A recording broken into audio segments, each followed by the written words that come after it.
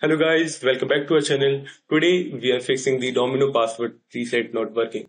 So let's dive right into it. So the first solution is check your spam folder. It could be possible that your email go directly to your spam folder. Make sure your email from Domino are not being automatically blocked. Double check your spam folder. And the solution second is check your username and email properly.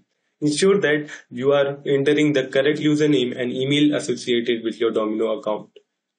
Typos or mistake in the information can prevent the system from identifying your account. The solution third is to wait for some time and try again later.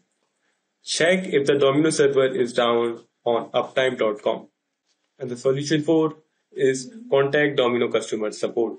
If none of the above solution work, you can check the Domino customer support site or customer support bot for further assistance. I will give you the link of the Domino customer support in the description.